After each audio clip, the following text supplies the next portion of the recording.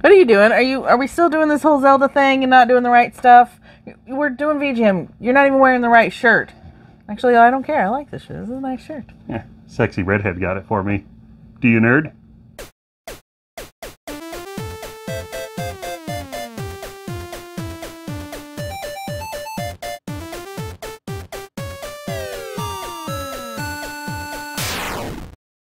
Welcome back, nerdlings. Tom and Lady Lacey of Do You Nerd here, variety channel of all the things that we love, you know, toys, video games, and stuff. Speaking of, hey, it's Video Games Monthly time, and we're fairly on time. The monthly subscription service that sends retro games to your door. You get to pick the consoles and handhelds, is that correct? That is very correct. And what do you do to avoid any duplicates? You update your list. Even though the service is a lot of fun, the surprise is fun, the element of not knowing what you're going to get, and sometimes getting games that maybe you would have passed on the shelves and everything anyway. Unfortunately, they can't offer the service worldwide, so it's not international, but we did want to have a little fun. So what we're going to do is we are going to see what games are in this box, and we are going to toss it over to our brothers in the UK in the Retro Refresh and have them tell you about the games that we got, and they get nothing. What did you say about Mega Drive? Did you get your arm worked out so when you toss it overseas? That's a terrible joke. I will f***ing kill you, Gravy Tom. Slowly. They expect that from me, not you. What are you doing? Don't. I'm coming, Tom. I've been with you too long.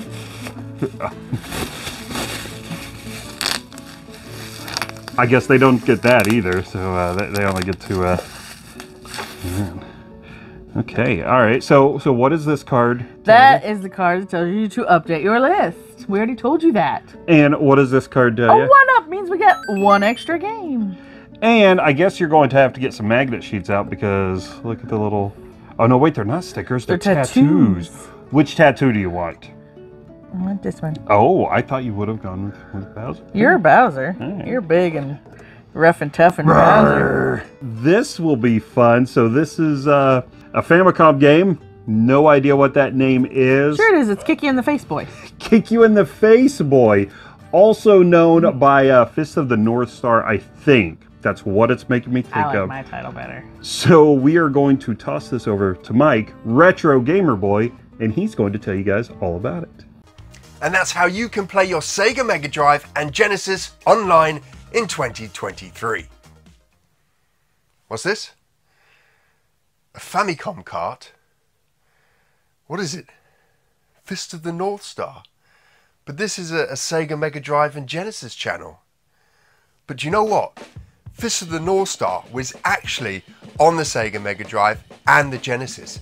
But it never came over to the Genesis and Mega Drive as Fist of the North Star. It came over as Last Battle, and in fact was a release title on the Genesis. It sported some pretty amazing graphics, especially as this was a game made in the late 80s. It had arcade quality sprites that were huge and filled the screen. The Japanese version had blood all over the place, and there's some awesome mechanics in there, like choosing multiple different paths to finish the game. But this game is hard, really hard. You can't just choose anywhere to go on your multi-choice map. Your power level has to be at a certain level in order to do it. And the thing that makes it really, really hard? No continues. You cannot continue in this game at all. So once you're dead, that's it. You're out. Now, audio-wise, the game was okay and no better than some of the other games that came out that first released on the Genesis. But like I said, visuals were hard to beat, especially back then. I'm a massive beat-em-up fan, and playing Last Battle on my Mega Drive, and for you guys, the Genesis back in the day, was awesome. Arcade quality graphics on Sega's 16-bit console. It was absolutely brilliant. What? The Famicom game? I don't know. Buttons make you do stuff, and it had at least 4 colors on a Sega channel. Our next game is from GameCube. It is 18-wheeler. I always wanted to drive one of those things. I've watched you play the arcade one, and I don't know if I would trust you. We got it in a nice case. It's got the booklet. Nice. It's the actual GameCube case for it. aside from me telling you how much I want to drive one, let's let Stav tell you all about this game. 18-wheeler on the PS2. Right, let's talk about that. Wait a minute. I need a trucker hat, or like a trucker-ish hat. There we go, that's a bit trucker-ish, and it's Batman, which has completely nothing to do with this game, but hey, it's a bit more trucker vibes for you. Right, let's go. 18-wheeler on the PS2. I've never played it, actually. Now, I've seen this game a lot of times. I've always thought about picking it up because, I don't know why, but I like the idea of like trucker games or even like bus games. There's something about the kind of benign activity of just driving around doing a job that I find kind of interesting. Even down to the fact that sometimes when I used to play Grand Theft Auto, I used to like just driving around the streets and stopping at traffic lights and just being a proper driver until I got bored all of a sudden and just start running people over and just ramming everyone.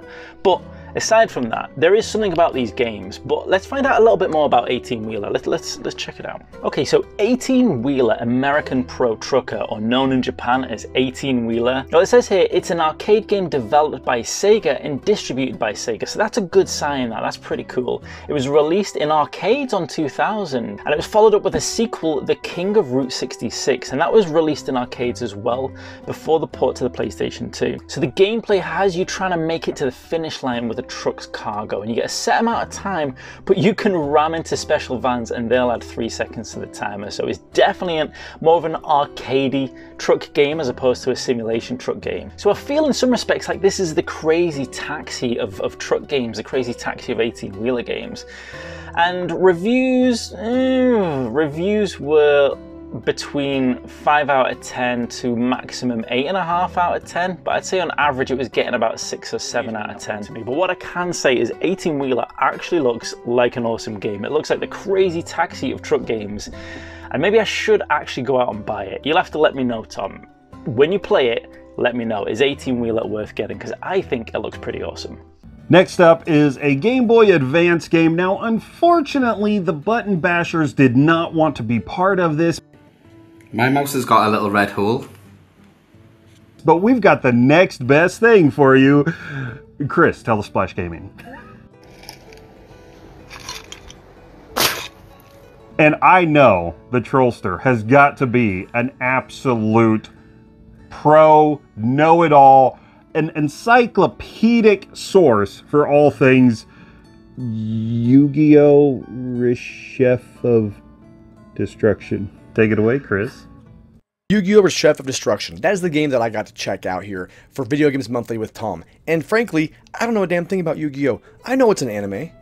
I know it's a card game, but is it an anime based on the card game, or is it a card game based on the anime? That's how much I know. Then this is a video game based on the anime, or it's a video game based on the card game based on the anime. See what I mean? If you don't know what you're talking about, it makes no sense. So I did what all good journalistic, integral people do. I went on the internet and I looked it up, and on the internet right here, it's called Yu-Gi-Oh! Chef of Destruction, or Yu-Gi-Oh! Duel Monsters 8 Great Evil God of Destruction. I'm not sure how that translation worked. So this is Yu-Gi-Oh! 8. So I found out after starting this game up, because I had to give it a go. After about 30 minutes, I'm like, I'm lost. It started off like a top-down Zelda game, so I thought, okay, it's a cool RPG, but I knew better. I knew it was a card game. Well, right into the cards, I don't know anything. There's numbers, there's letters, there's monsters, but hell, it's like handing somebody a deck of cards and saying, go play poker. They don't know what the hell they're doing. That's how I am. Never played a single Yu-Gi-Oh! Game in my life. So I basically went in here blind. So I did what everybody does. I went and watched some YouTube videos to kind of get an idea. And frankly, I thought it was underwhelming. And I also did what all good YouTubers do when they gotta find reviews. They look at everybody else's. And this game got middle of the road, like 5s and 6s. And they said mainly because it's just the same formula over and over and over and over and over. And you know what? I don't think that's such a bad thing. If people like the card game and it's the same formula, okay, fine, like whatever. Smash Bros, same thing over and over, they add a few things. Pokemon, they add a few things. It's the same formula, so I get what they're doing. But for someone like me, it doesn't make any sense. I'm sure Video Games Monthly has a plethora, a laundry basket full of these cartridges because people either bought it because they loved Yu-Gi-Oh! Or this game has just been sitting in a dumpster somewhere for a while. And that's kind of what I think's happened with this. Not a super valuable game, but obviously if you're a Yu-Gi-Oh! Fan, it's cool to have it. But for, just someone like me, it's one of those games where I'm like, dude, I don't know a damn thing about Yu-Gi-Oh! So it wasn't fun. I didn't enjoy it, and frankly, I hope Tom plays it way more than I do because I think he knows about as much about Yu-Gi-Oh! As I do, which is about 0. All right, well, because of that one up, there is one last game in here. And there is one more British brother of ours, Sega Head. So we got a GameCube game, but it's not even in a GameCube case. It's in just a regular CD jewel case. That's not what I'm worried about. Ooh, it's a XXX game. Should be totes fun. Oh my gosh. It's BMX XXX. There's gonna be some nudie chicks in here, I bet. Isn't that what XXX means?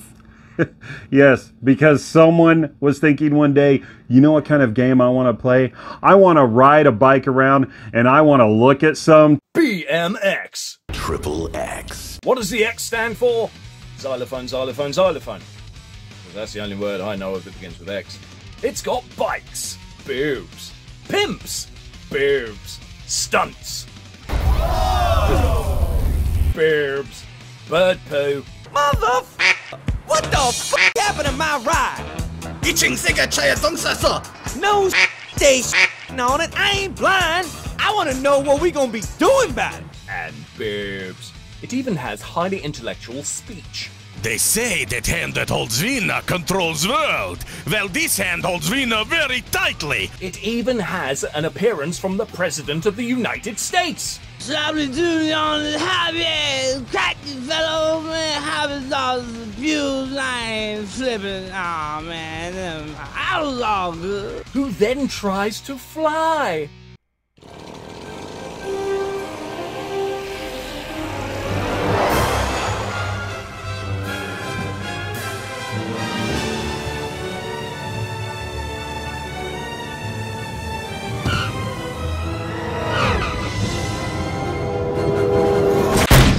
And die.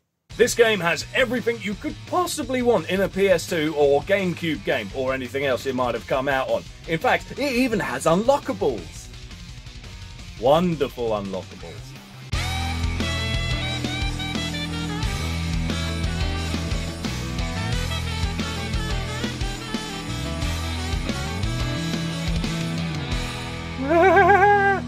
Yes, BMX XXX.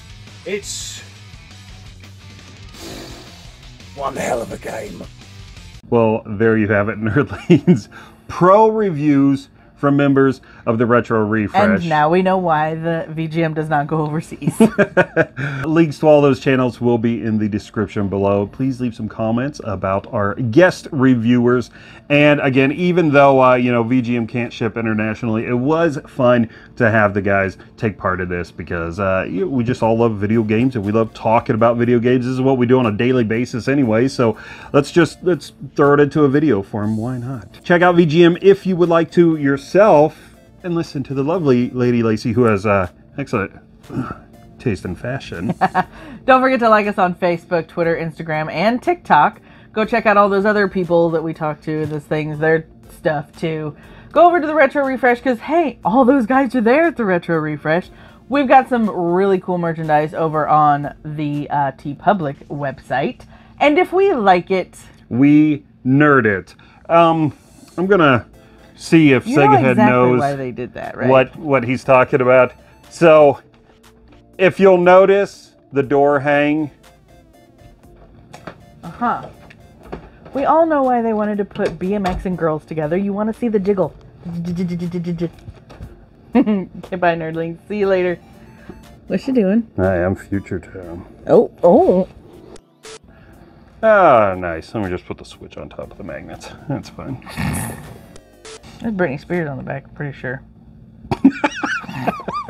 This is Britney Spears. I'm guessing we're popping over to him and he's gonna go, tits! Sega, you better say tits! So, Beaver tail. So you know how I like to put things with the games that take pictures? What am I gonna put with those? With that, just like... boobies.